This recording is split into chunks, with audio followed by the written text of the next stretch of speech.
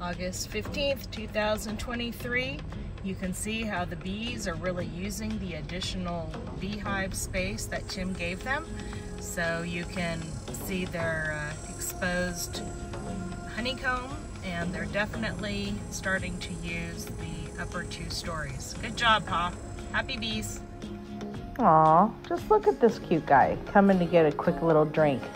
I ended up putting a little saucer of water to refill with every watering for these little guys. So just so stinking cute. Fun to watch.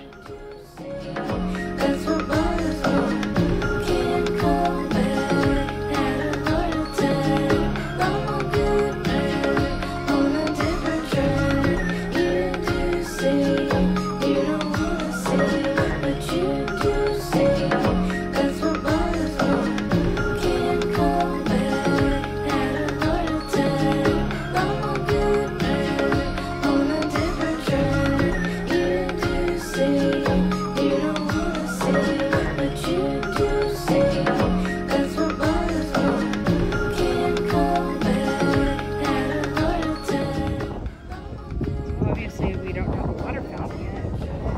We put a tray of water and some rocks in there. Looks like she found it pretty quick. She likes it. Look at our beautiful Mexican birds of paradise. Be a poppin'. Very exciting. The other one is doing well. We lost our third, but we'll replace it. A little toasty out. I think it's like 91 degrees today. Nice breeze. Checking the water lines. Seems like there's always a few that are just, I don't know, askew for one reason or another. Omi's in there in the shade waiting for me. We'll be breaking for lunch. Right, so here we are, pretty much on the crest of summer, and we are ready for some cooler weather so we can start slaying cactus on the new property over the hill over there. Very cool. Checking out Pa's vineyard here, and it looks like elevating the lines has really helped. Doesn't look like the lines have been nibbled on by any rabbits or squirrels. We just finished having a nice monsoonal rain. It smells so good out here. I wish there was smell-o-vision. I'd share it. Anyway, we will move on.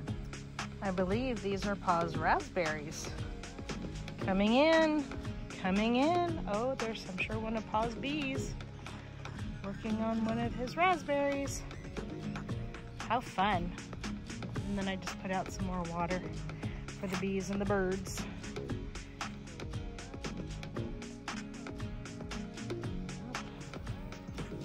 All the lines are looking really good now that we have elevated the water lines, because the rabbits were really